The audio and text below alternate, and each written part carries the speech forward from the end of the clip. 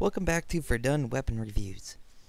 Today we're going over the Webley Scott self-loading pistol. Well, what can I say about this pistol? Well, it's a box. As you can see, it's the least shapely pistol I have ever seen. I like to call it the jack-in-the-box, because this pistol is a jack of all trades and a master of none. And I think that's fitting. Jack-in-the-box, jack of all trades, it's a box. Alright. So let's go over some short history. If you want more history on the gun, look in the description. I will have linked several videos and articles on the gun. The Webley Scott self-loading pistol was designed by Webley Scott. No surprise there. The gun was developed for both military and civilian sales. The pistol was first adopted by the Royal Navy as the British Army didn't see the point of it over the Webley revolver.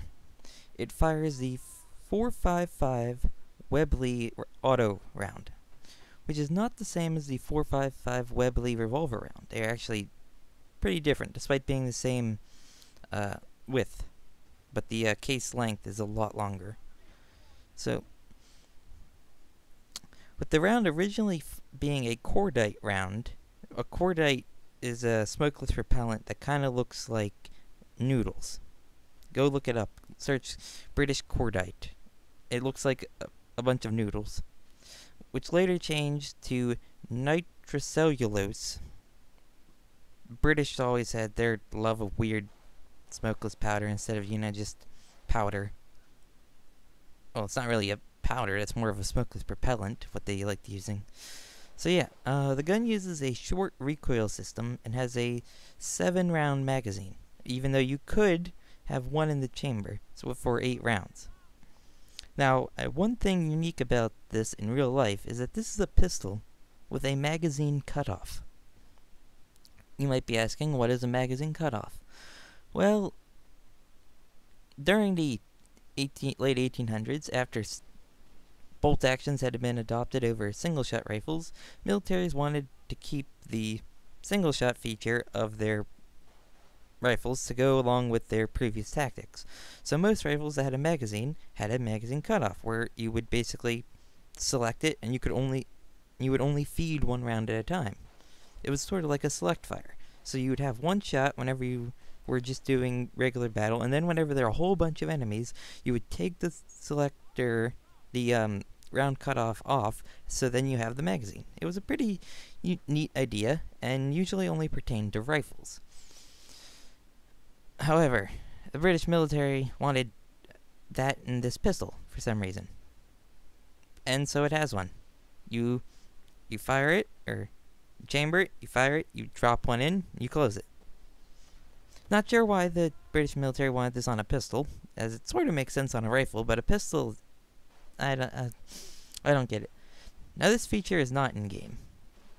It'd be kind of useless, but since the gun... We'll talk about the gun's stats in a short while. So, yeah, the gun served from 1910 to 1942 and was made in .455 Webley and I believe a .38 caliber. I could be wrong. For the civilians. I know it was .455 for the military and I think 32 or 38 for the civilian market. Now we get into how the gun is in-game. Well, it's the second best semi-automatic pistol in the game, but it's extremely rare. The best semi-auto pistol list goes M1911, Webley Scott, Ruby, Luger, FN 1900, Mauser broom handle. Those are in order. 1911 is the best because you can shoot it real fast, and it has a good amount of rounds. The Webley Scott is slightly worse than the 1911, slightly. The Ruby is a submachine gun and used to be the best pistol in the game. The Luger was the second best pistol, and now it's dropped down to 4th. For semi-automatics, I'm not including revolvers in this list because they have very separate damage models.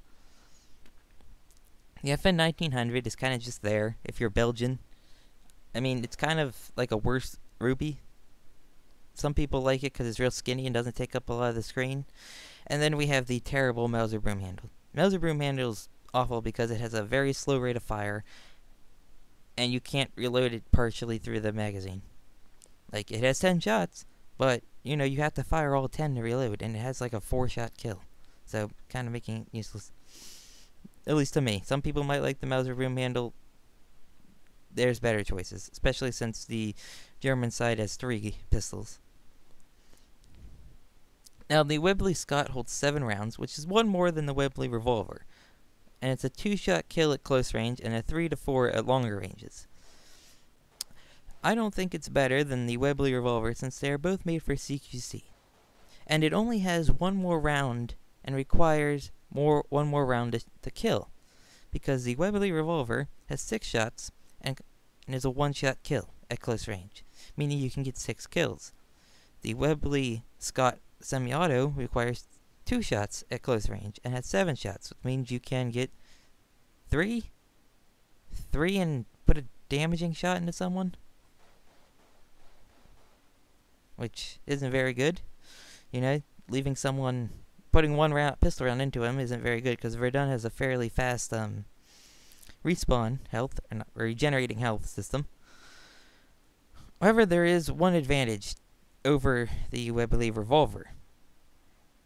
That is, Verdun has hit detection problems, as you'll see in the video. So this pertains to all guns. So the Webley revolver still has the hit detection problems, as I said, but the Webley Scott, that has hit detection problems as well, but that's just the engine.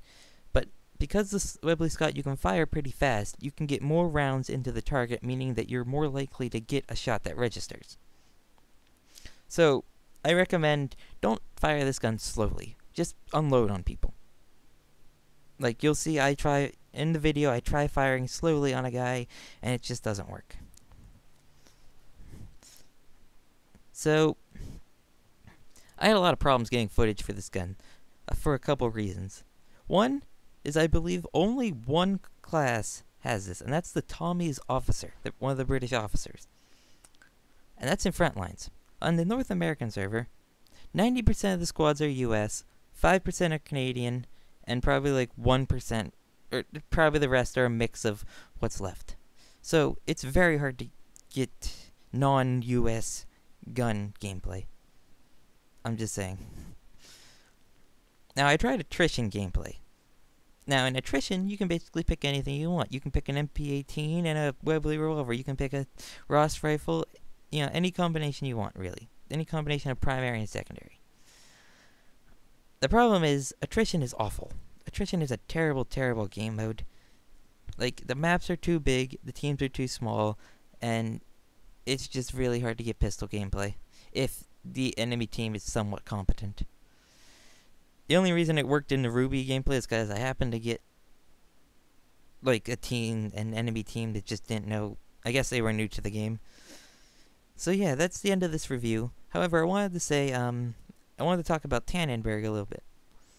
So, I will be doing weapons reviews for Tannenberg. However, Tannenberg will share a lot with Verdun. A lot of the things are going to be the same. This includes German weaponry. If the gun is in Verdun already, I'm not going to review it again for Tannenberg.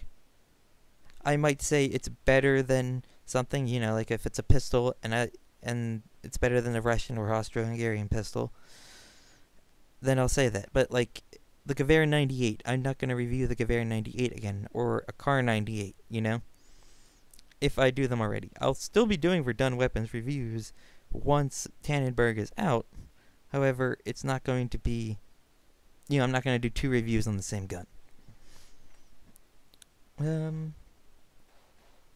Yeah, just wanted to, if there's any footage left, I don't know how much footage I recorded, just enjoy it. Be like a regular Verdun game. Alright, bye.